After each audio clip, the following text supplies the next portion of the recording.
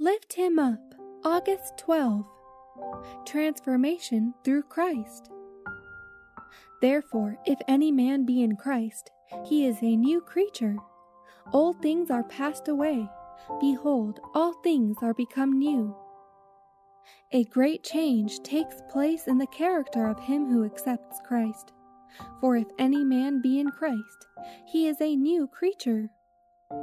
When we see those who profess Christianity manifesting the old carnal desires in word and action, we may know that they are not in Christ, that the transforming grace of Christ has not touched the soul, molded the character, and cleansed the defilement of the heart.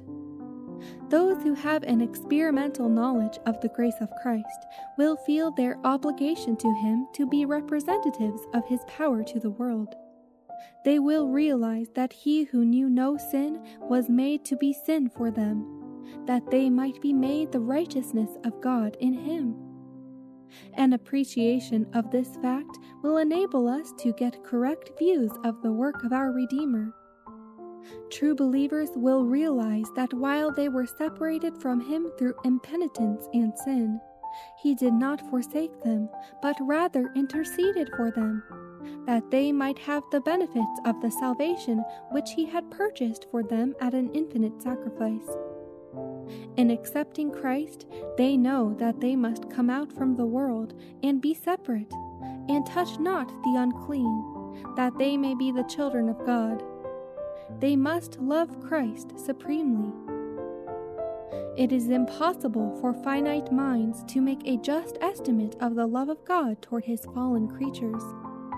We are ever in danger of forgetting this great love, because we fail to meditate upon it, and allow ourselves to become absorbed in the things of this world.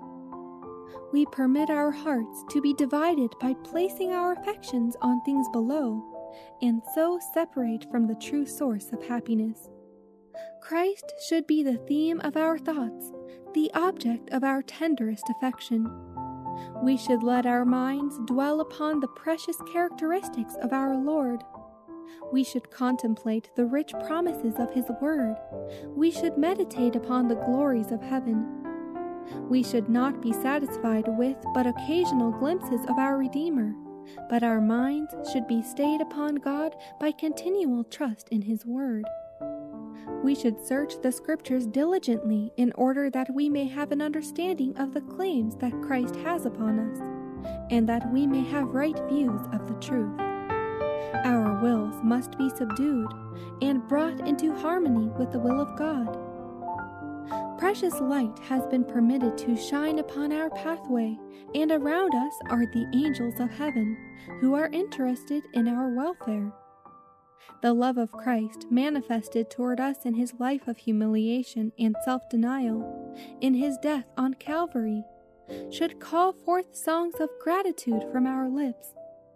The hope of his soon coming should fill us with sacred joy,